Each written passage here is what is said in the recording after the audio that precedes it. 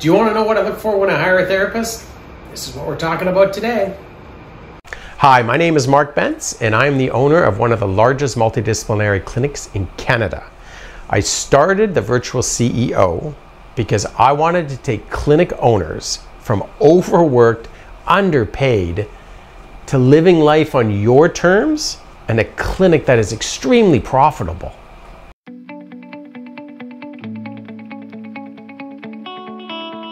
So the first thing I'm looking for is, how do they fit the team? Where are they at in their life? How are they going to fit in? Where are they at in their professional life? So an example, we all go through different cycles, right? Different times of our lives. So is it a mature person? Maybe they're in their 40s or 50s.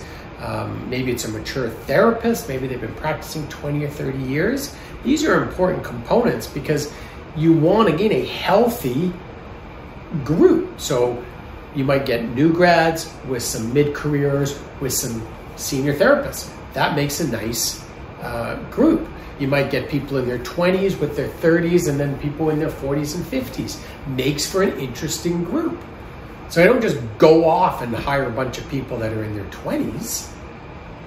Probably not a good idea for the longevity of the practice. I always want to be mixing and matching and making sure that people are learning from each other. And the best way of looking at it is, where are they in their personal growth cycle? Where are they in their professional growth cycle? It's so helpful. And again, don't do a bunch of new grads. Make sure you spread new grads out with mid-career people, with senior therapists, because they all help support each other. So crucial, guys, look at it. Make sure it fits what you want to grow, okay? Let's look at number 2, and it is so telling. So I get a treatment from every single therapist I interview. And what's interesting is when I say that to people on the phone, I haven't had too many, but I've had maybe 5% of people, and they're like, you want me to give you a treatment? Are you gonna pay me? And I instantly can weed people out. Because if this therapist wants to get paid for the treatment they've done, I bet you that's going to create more problems when they're in the clinic. A therapist that wants to join your practice should see the value in your practice and want to come to learn. They should want to be thrilled about getting a treatment so they can get the feedback, so they know that this is the right decision for you and them to join your practice. So every single therapist I get a treatment from, and I'm looking for in that treatment, can they build rapport? Do they create a therapeutic relationship? Do they deliver a treatment plan? Are they doing the basics? And you'd be surprised what they're not doing. And really, what I see a decent amount of is it's not a solid treatment plan.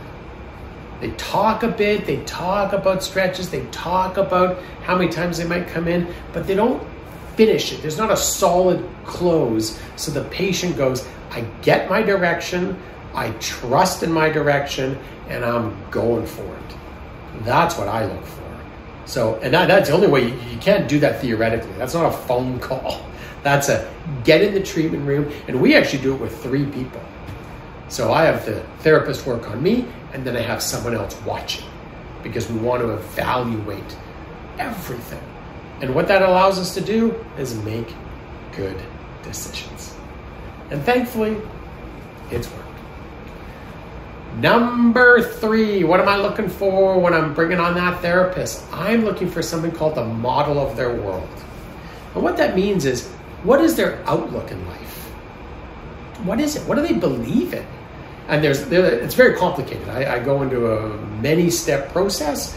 I've learned from Tony Robbins, and it takes a lot of time, but I'm giving you the short version, an easy one for you to glean a lot of information from them.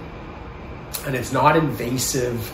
You can do it. You don't have to feel weird about it. And it goes like this. 3 simple statements. I am, people are, life is. Okay, so what do? You say, hey, John, what I'm gonna do is I'm gonna say a statement, and I want you to give me a response. Don't think about it, just instantly give me the first thing that comes to your head. Because what you're actually working on is their subconscious. If they have time to think about it, they are consciously going to give you what they think you want to get. So it's really, really important. If they're thinking about it, you have to stop it. Stop what you're doing. That's not the point of what you're doing.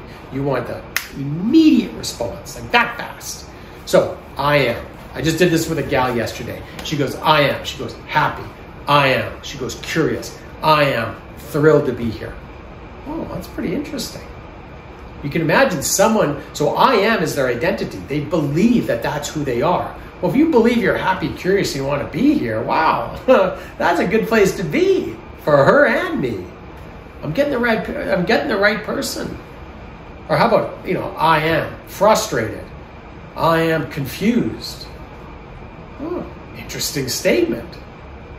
You can see where that may lead. People are. Well, what did she say? People are friendly. People are exciting. Imagine someone else going, people are hard to work with. Oh, imagine that. People are complicated.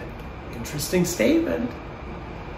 So you can see you're starting to build up the model of their world. Go to the third one. Life is. Life is hard. Imagine that. Or life is fun. Very different. It's a completely different outlook. Again, how about complicated? Life is complicated. Or life is an experience worth living. That it is. So that little exercise, I'm talking, that was simple, wasn't it? That was little. Just a few words, boom, their responses can give you so much about themselves. Because those feelings, the subconscious, what's coming out of them, that's how they're going to be in your practice.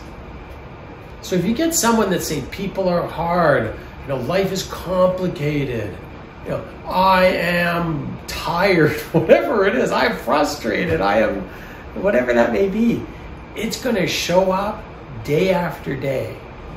And who do you want to be around? I want to be around that girl. I want to be around happy people that truly believe in themselves, that they're happy, they're curious, they're excited, they're engaged. Because when you're around that type of person, it lifts everybody up. So that's a bit of a secret, guys. A secret gift for you guys. But take it. It'll absolutely change the people you bring in your practice. Because once you get them in your practice, boy, watch out. You better have made the right decisions. And here's another statement. When you bring someone into your practice, slow to hire, quick to fire.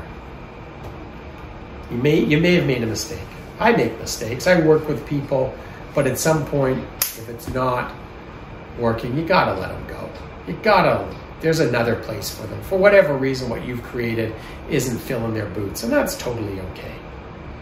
But that's how I bring on great therapists. Get out there, guys. Take action. See you in the next video.